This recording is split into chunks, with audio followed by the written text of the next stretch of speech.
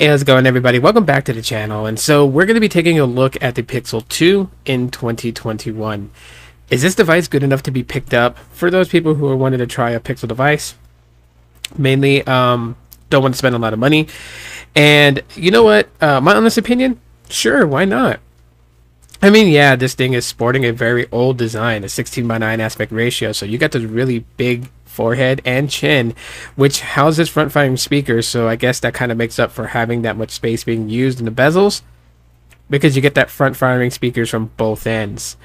The device is currently running Android 11, and it is no longer supported. So the last known update was October 2020, and after that point, there has been no updates ever since.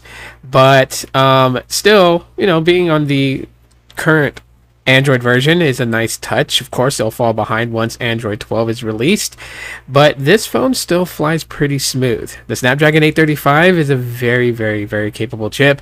As for this being 4 years old, it still flies like butter.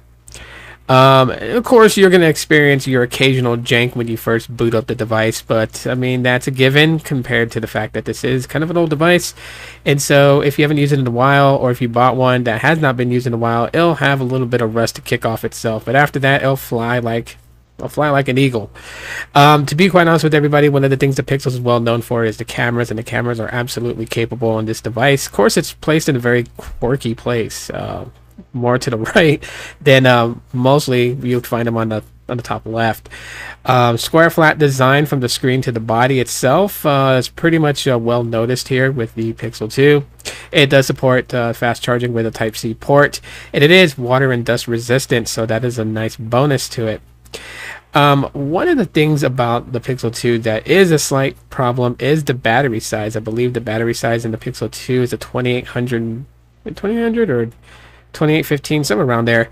It's a very small battery size, so if you are picking up a used one, just know that the degradation of the battery could mean that you'd probably get less than 2 hours of screen on time. So you'll be charging this thing at least twice a day.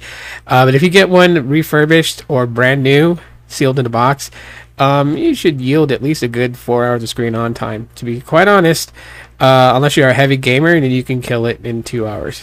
But in all, this phone is still a champ. It still does what it needs to do. It still, you know, flies. It's a great device, great pickup device if you want to spend less than, you know, you can find it for less than $100 in some places. So why not? That's actually a pretty good steal. But this kind of like goes back to just like how Google and HTC had a partnership development on this thing. So my book, it's pretty good. So if you guys enjoyed today's video, y'all know what to do. Smash the like button. It really helps out the channel. Share this on different social platforms so other people can catch wind of it. And yeah, if you have not subscribed yourself, then follow what the sign says and hit the bell icon to be notified when I upload. Aloha.